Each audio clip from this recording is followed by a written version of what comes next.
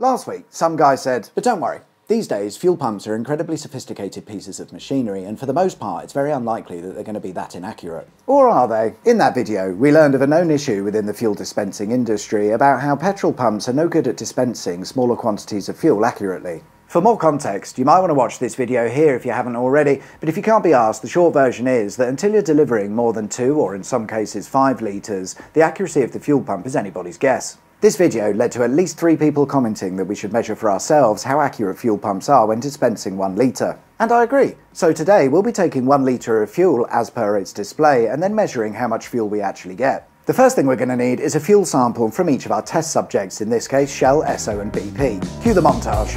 Driving to a petrol station, filling up 1 litre. Montage. Doing stupid testing, making a montage. Montage. That's all of the fuel collected, and you join me in the Auto Shenanigans workshop. Actually, it's not mine. I realised that if you're going to mess about with things that are highly flammable, you're better off doing it at someone else's place. What I have here are 3 cans of ordinary 95 RON petrol collected from Shell, BP and Esso. According to the fuel pumps, we've got 1 litre in each can, and of course we're going to find out.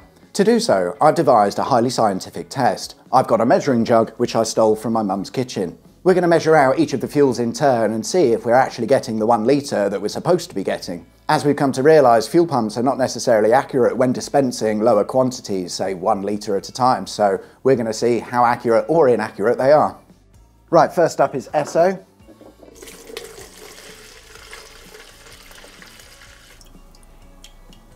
I hope you can see that all right, but we're not at 1 litre.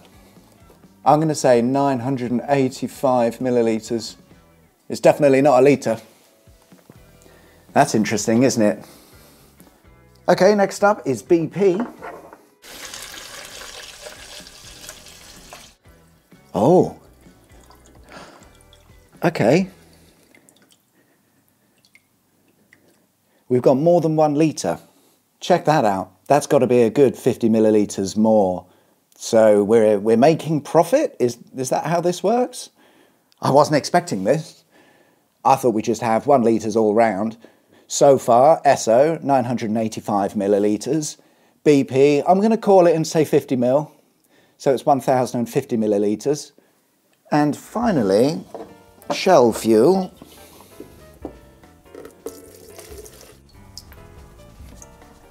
Oh, of course it's bang on. Of course it would be. It's Shell. But Shell measures up at 1 litre precisely. That concludes the measurements. Back to you, John, in the studio. Well, that was an unexpected result.